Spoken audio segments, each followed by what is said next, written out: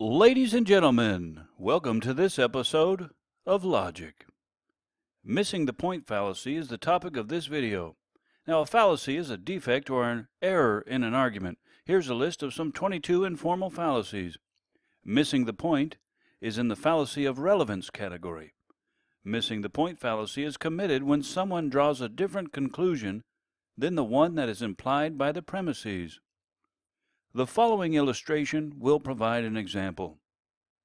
Hi, Frank. Did you hear the tragic news? No, what happened?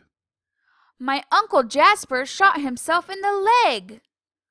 Oh, no. Jasper said he was absolutely certain that the gun was unloaded. The obvious conclusion is that even unloaded guns can shoot. All right, notice that Cindy argues that Jasper was certain his gun was unloaded when it went off, and therefore unloaded guns can shoot. However, the conclusion logically implied by Cindy's premise is that people can be mistaken about whether or not the gun is loaded.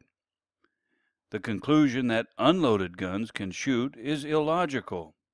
Now here's a pop quiz. What is the missing the point fallacy?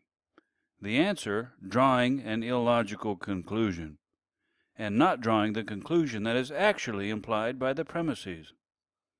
Well, I hope you enjoyed this episode. See our other videos on logic. Comment, like, share, and subscribe, and have a great day.